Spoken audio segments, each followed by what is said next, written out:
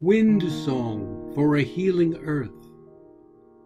Part 1. This song is a whisper of wind, the groan of a tree trunk, the patter of raindrops on leaves, the buzz of bees buried in bluebells, the burst of birdsong at dawn, the breathless silence of sunset, the canopy of stars above the canopy of forest, seen from an outcrop high above the forest floor.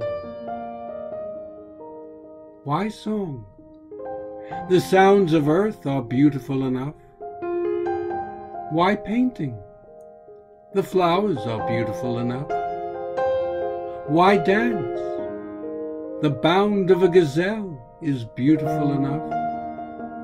Why stories? Our lives are beautiful enough.